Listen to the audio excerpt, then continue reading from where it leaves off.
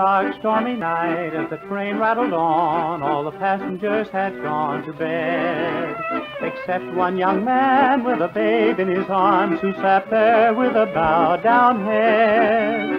The innocent one began crying just then, as though its poor heart would break. One angry man said, "Make that child stop its noise, for it's keeping all of us awake."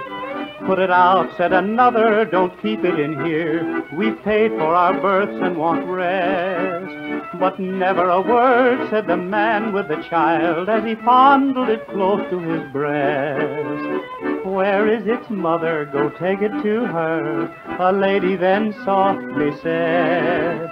"I wish that I could," was the man's sad reply, "but she's dead in the coach ahead."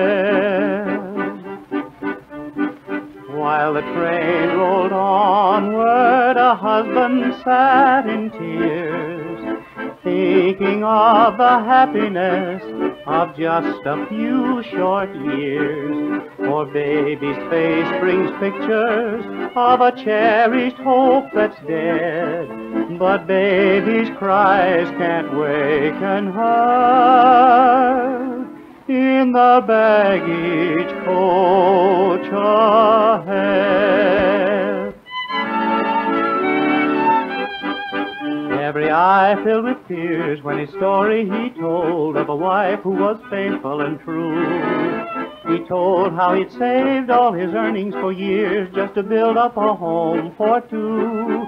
How when heaven had sent them their sweet little babe, their young happy lives were blessed.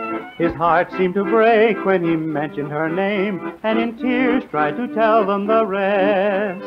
Every woman arose to assist with the child. There were mothers and wives on that train, and soon was the little one sleeping in peace, with no thought of sorrow or pain. Next morn at a station he bade all goodbye. "God bless you," he softly said.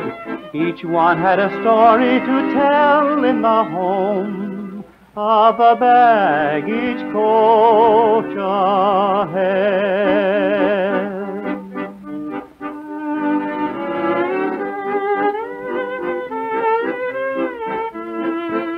But baby's cries can't waken her in the baggage coach ahead.